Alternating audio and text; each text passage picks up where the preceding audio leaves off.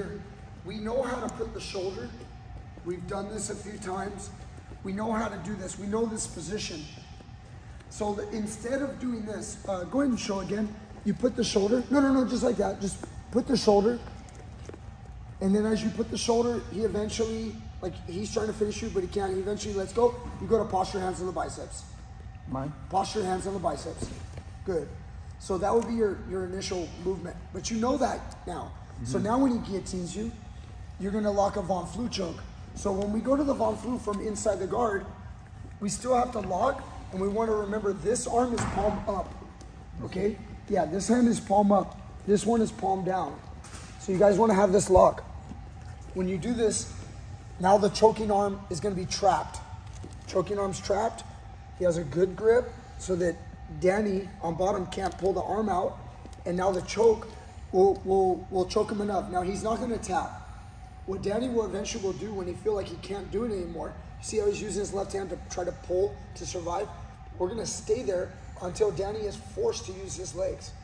And what I mean by that, he'll open his guard and he'll start using his legs to try to sweep or whatever. And that's the moment that Eddie starts to pass and gets past the legs. Sometimes it goes into a like a step-by-step from full guard to half guard, and then from half guard to side control, and from side control to the kill, to the finish. So it starts right here in the guard. You guys kind of have to fight it out a little bit just to kind of show how the progression works. So he's choking him.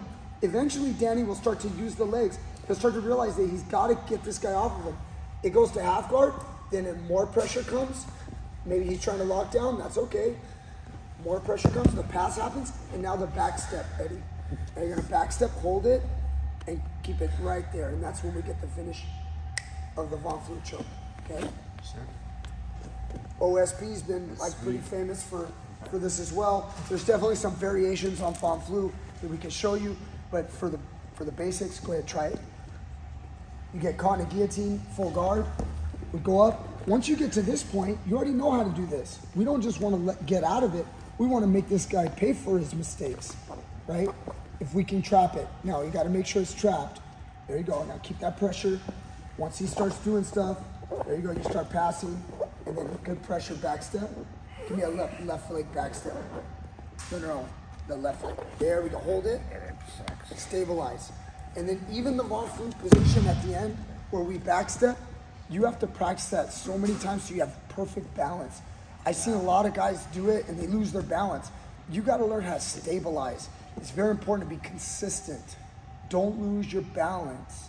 The guy on the bottom, some guys that are fresh, they still have energy, they're bridging like crazy. They're going to do whatever they can to survive. They don't want to lose. They're going to fight. They're going to bridge. They're going to move. They're going to hip escape. When they're hip escaping and bridging, you cannot lose your balance. So you need to learn how to stabilize. Everybody needs to practice it on both sides and get good at both sides, all right? Sir. All right, ready? Let's go. All right, guys, real simple. The Von Flue choke, you can get this lesson anywhere, right? I don't know how often people speak about doing it inside the guard. I know it's spoke of before, but inside the guard, start inside the guard, and it progresses to a guard pass. You may be questioning like why, like maybe isn't the guard enough? But when a guy is leaning on you and he's got you locked up in a Von Flue, you have the guard, your legs eventually may not be enough. Now, depending on body types, there could be a body type out there where you've got a great guard and you can keep somebody off of you so it doesn't cause you to kind of pass out. But for most people, this is very viable.